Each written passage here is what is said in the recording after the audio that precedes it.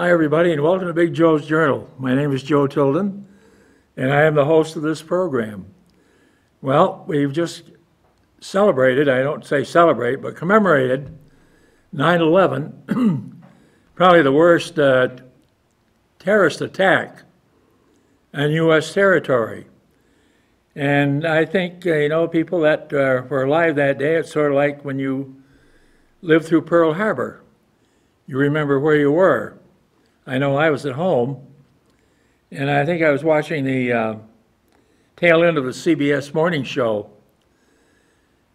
And for some reason or another, they were focused outside. There had been the first plane had already hit. And I'm looking at the TV and I say, man, that plane is flying real low for New York City. Next thing you know, crash into the other of the Twin Towers. And of course, the horrible tragedy that occurred, the number of deaths, and the terrorism that struck the country. And then, of course, the second attack on the Pentagon, and the third one when all those people in Pennsylvania put their own lives on the line to save other people's lives. You know, true heroism, no question about that. And so 9/11 got us involved in the wars that seems to go on forever. We're on the right track to go after bin Laden, but there was no reason to get involved in Iraq at that time. Our main target should have been to capture bin Laden. And the people that were responsible for 9/11 were Saudis, our allies from Saudi Arabia, our so-called allies from Saudi Arabia. There were no Iraqis involved in 9/11. But the powers that be in Washington, namely the Vice President, the Secretary of Defense at the time, for whatever reason they wanted a war. And we had a President, George W. Bush, who, of course, is a big improvement over the one we got now, but intelligence-wise, further up the scale, but not that much, got persuaded to start a war in Iraq for whatever reason. We should have focused on Afghanistan and settle the issue with Osama bin Laden. Eventually it was settled when he was, of course, found to be hiding in Pakistan, another one of our so-called allies. And one of the reasons we were able to locate him was a Pakistani doctor that was willing to cooperate with U.S. intelligence and to get some evidence so they could match up DNA and determine that that was bin Laden in the compound he was hiding in. So that we were able to capture him and take him out and bury him at sea. And unfortunately, the doctor that helped us, he was arrested by Pakistani authorities. And we never did anything to get him out of jail. He cooperated with us. Then when we didn't need him anymore, we're letting him rot in jail in Pakistan. And why is he in jail in Pakistan? Because he helped a foreign power perform an act in Pakistani territory. I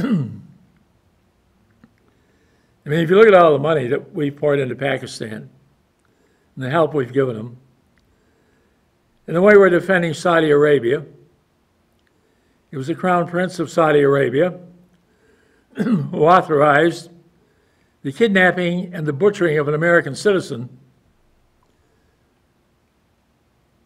Our current leader asked him, said, did you have anything to do with the killing of this American citizen? And of course, the Crown Prince, lying through his teeth, said, no, don't know anything about it, which was a blatant lie. And the fibber in the White House went along with it. What we should have done is said, all right, you've butchered an American citizen, now you're going to pay a price. Terminate all military aid to Saudi Arabia. And say, well, If Iran wants you, Iran can have you. Also, it's interesting to note that I believe about a year ago, some Saudi cadets in this country were ushered out. They're over here learning how to fly military aircraft. And at the same time, they were plotting a terrorist project against the United States. Again, part of the Saudi military, supposed to be our allies, and here they are plotting more destruction in this country. Fortunately, we had the good sense to get rid of them, send them back to their home country and say, well, we caught you this time, guys, it's not going to happen.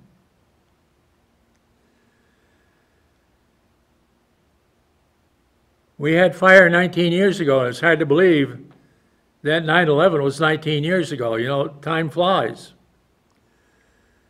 And right now, in 2020, we're looking at another huge tragedy affecting our mainland, mainly the fires out on the West Coast, California, Oregon, Washington, now spreading into Idaho. The air quality in San Francisco, in Seattle, in Portland. It's the worst it's ever been. They're telling people to stay inside. Stay inside. There's the soot and the ash, and it's like night out there all the time. The governor of California blames it on climate change, and that has something to do with it. But Mother Nature is hitting the West Coast hard. They've been affected by a drought, a huge drought. There's a lot of dry wood, and you get high winds, and a lot of dry land, no water. Those things happen. Communities have been destroyed. People have been killed, burned to death. You think of the horror of burning to death. The number of animals that have been lost. For example, animals that are in barns at some of the farms that have been destroyed. They have no way of getting out, and they're just plain incinerated.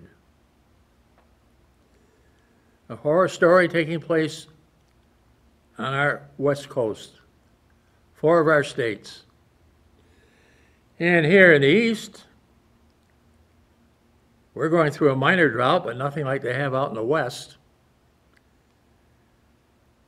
It shows maybe that the Northeast is not such a bad place to live after all.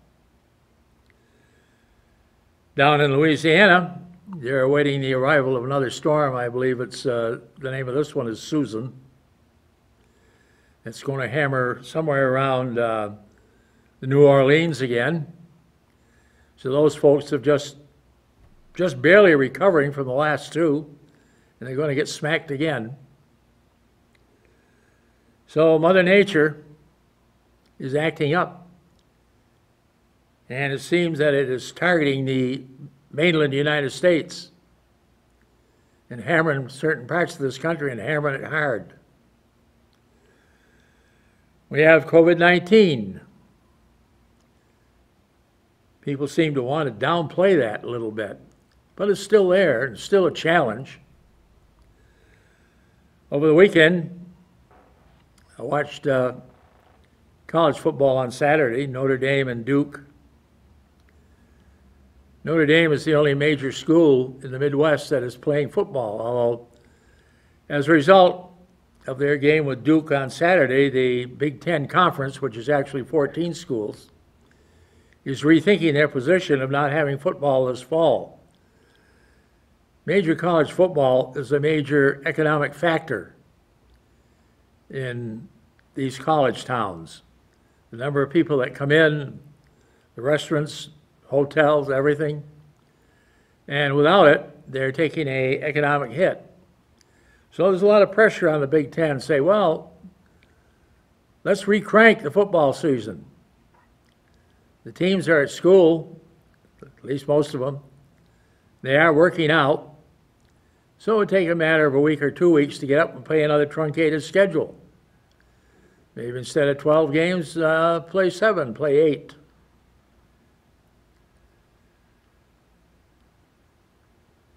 For the NFL, doesn't seem to be a problem. They had a full schedule yesterday, so we'll see what happens from there on down. The coaching staff are all wearing face masks, but of course the players weren't. And football is a game of close physical contact. For those of you that were wondering how Tom Brady was going to do in his new team, didn't do very well. He was totally outplayed by Drew Brees as the Los Angeles Saints defeated Tampa Bay. I don't recall what the final score was, but it was something like 34 to 17 maybe, or 34-24. But I think it was 34-17. So Tom Brady got off to kind of a bad start. I think he had threw 3, maybe 4 interceptions. One was for a touchdown. But his debut with Tampa Bay did not go well. So we'll see how it goes from there.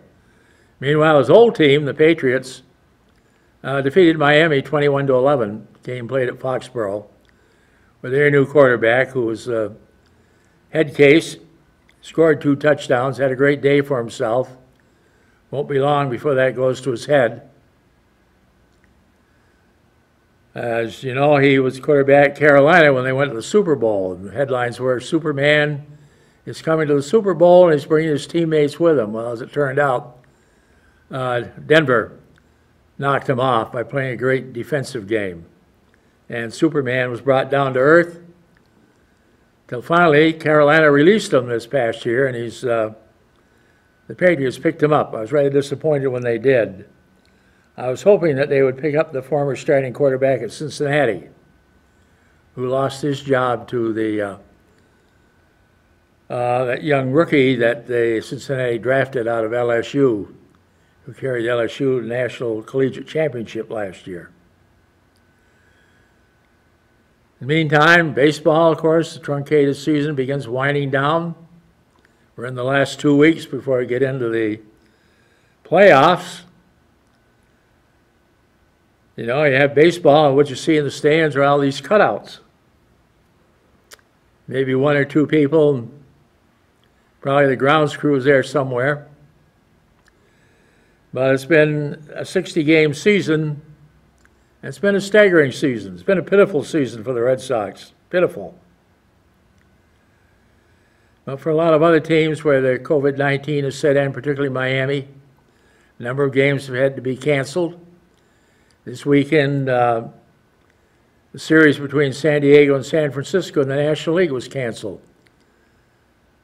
Mainly because of COVID-19, but also because of the air quality out in the San Francisco area.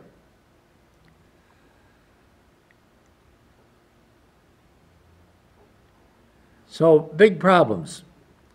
Problems caused by global warming, perhaps. Certainly Mother Nature is changing her approach, and she's not looking very kindly on us, that is for sure. Now the situation we have in the West and what we've had in the middle of the country, and now New Orleans is going to get socked again. For our neck of the woods, we're going to experience an early frost.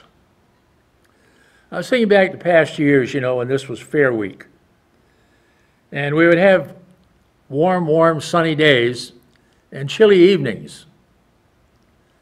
And that is the pattern that was sort of followed last week, where we had some beautiful days, some beautiful, warm, sunny days, and nights that were chilly. I think there was only one night, really, when it got down to the high 40s.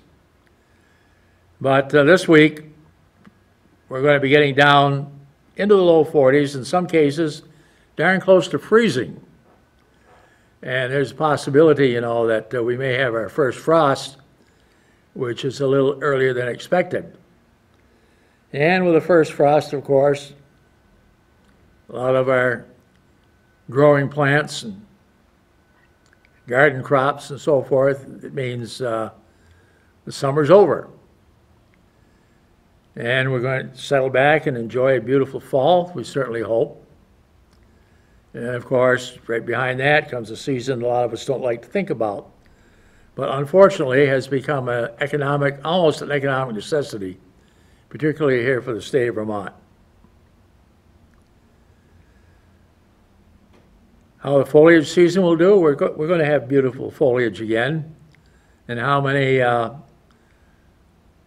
leaf peepers will we have in the state? Well, that remains to be seen. Many people that would come from other states, of course, now with the current situation, they would be required to quarantine for 14 days, and they aren't going to want to do that. And our schools are back in session.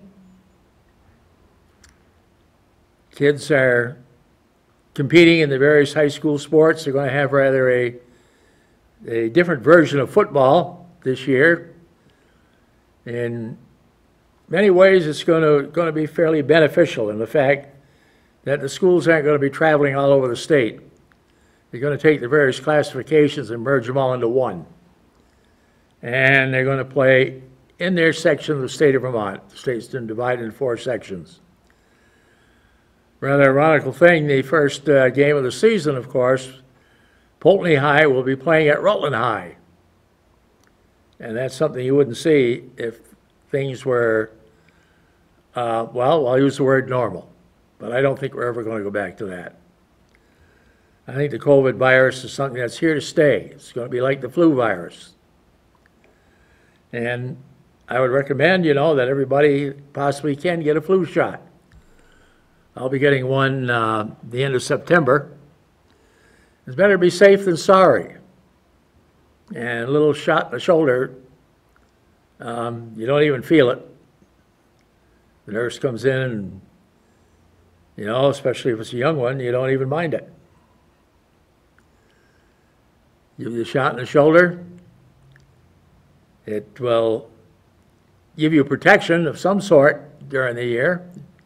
If you do get bogged down a little bit, it won't be as bad as it would have been if you didn't get the shot. And also it's going to be a protection of having that flu not lead into COVID-19, which would be even worse. The prediction is, of course, we're still waiting to see the results of Labor Day when people got together. We're seeing in many of our colleges,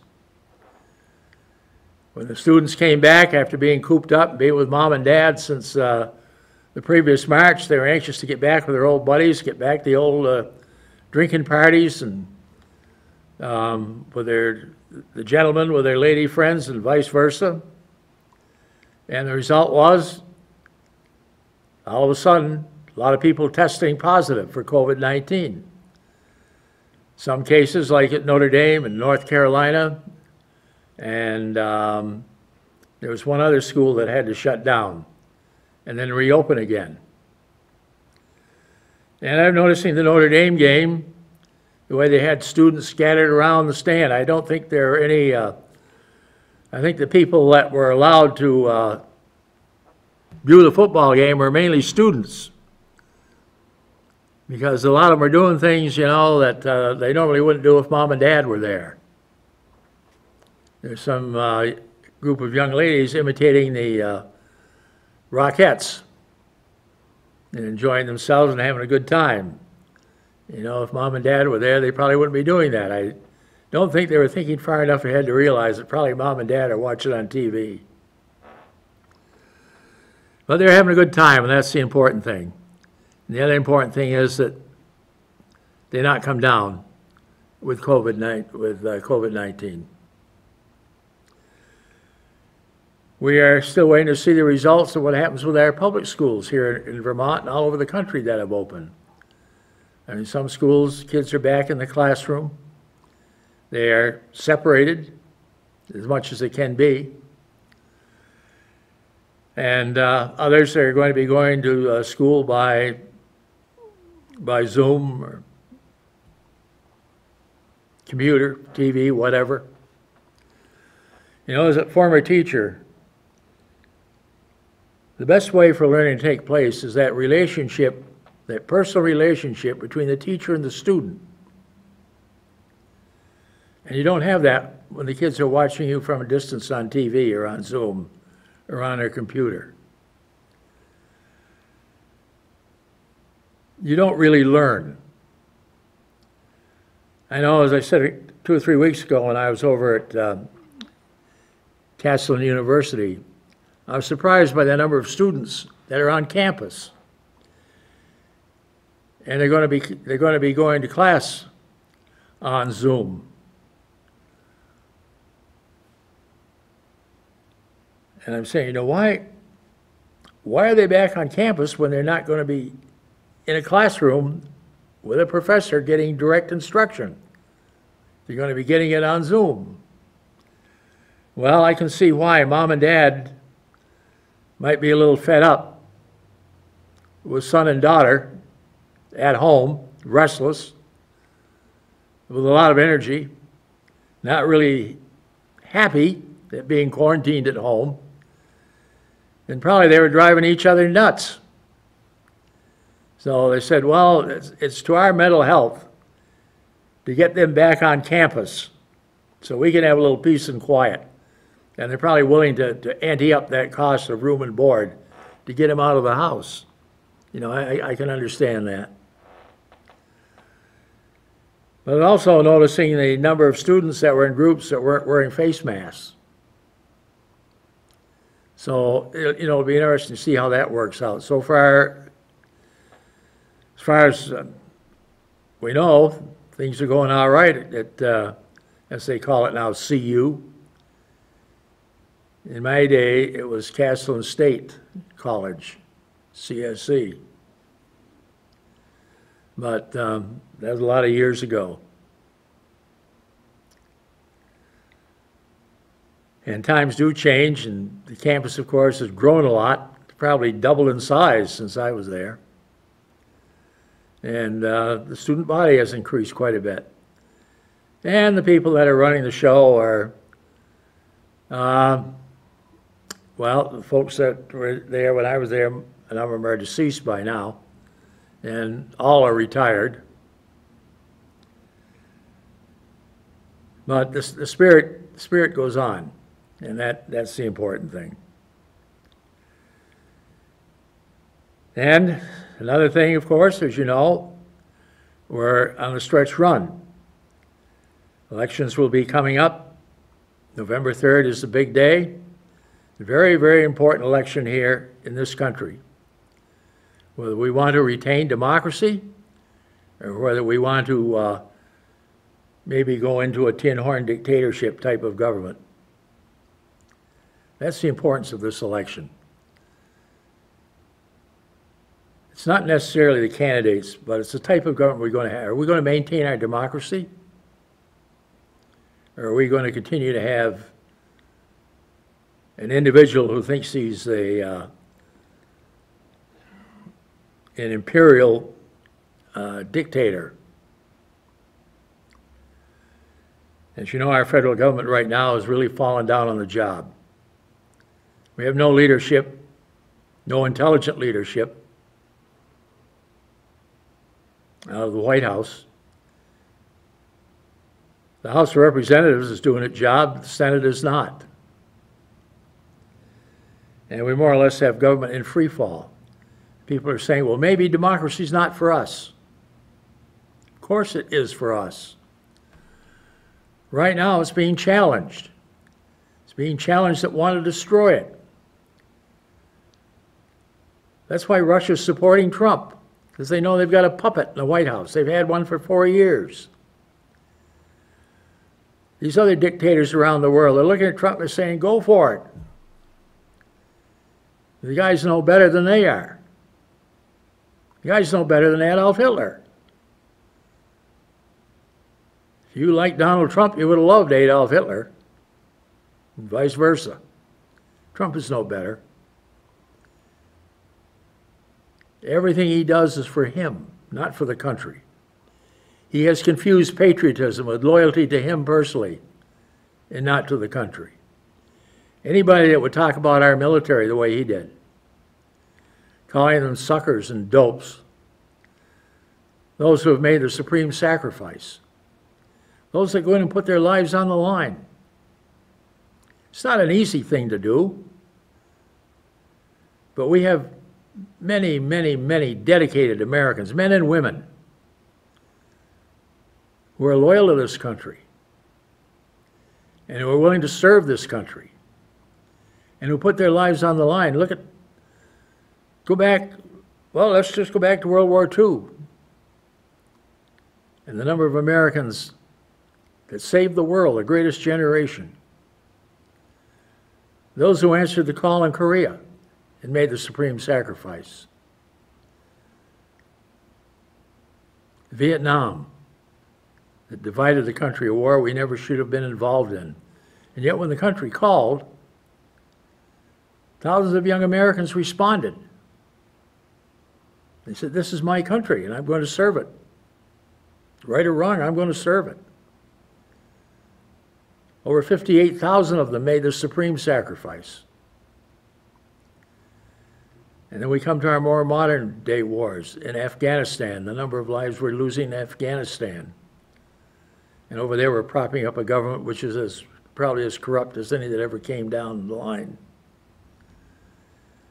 The number of casualties in Iraq. And we have the double cross that this administration pulled on our allies, the Kurds.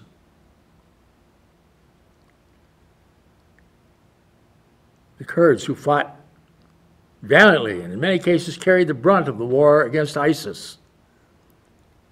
And for the most part, crushing ISIS, but now it's started to revive a little bit. And when Russia, Turkey decided that they wanted to get rid of ISIS, fathead in the White House agreed, and we double-crossed our allies to our shame, definitely to our shame. So a big, big decision, and the people have to make it, and it's going to be very, very easy to vote. You can vote by mail. And every state in the union, I do believe, are going to be sending out ballots. They should be coming out very, very shortly, at least by the end of this month. And you'll be able to vote at home if you can't get to the polls. And even if you can't get to the polls, you can always vote absentee by calling your town clerk or your city clerk and ask for an absentee ballot. But if we're going to reclaim democracy, and we're going to make this country great again, and I mean really great, not this mega thing that they've got going on now with their little red hats, but really make this country great. Really return democracy. Because democracy is a government of the people, by the people, and for the people, and we don't have that now. We're losing it, and we're going to lose it even more if we keep the current administration there. But you want to get your country back? You want to revive democracy? You want to make this nation what it should be and what it can be and what it will be again? If people stand up and say we're sick and tired of what's going on now, we want a functioning federal government. Vote. The only time change is going to take place is going to take place through legislation. And who does the legislation? The people that are elected to represent the people. And the only way they're going to get there is you turn out and you vote. And vote from your heart. Look at the issues and look at where we're going. Ask yourself this. Are you better off today than you were 4 years ago?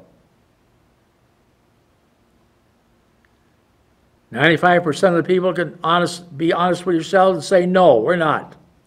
And as a nation, we're not. And if you think we're in trouble, look at the situation we've got now. And look at the leadership, or lack of leadership, that we have now.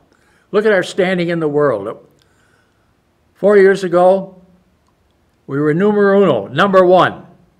And where are we now? We're way down the ladder. Number one, probably China. Number two, probably Russia.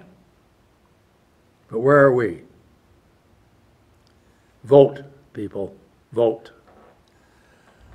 With that, may Almighty God in His infinite wisdom continue to bless these United States of America. God love you, and we'll see you all next week.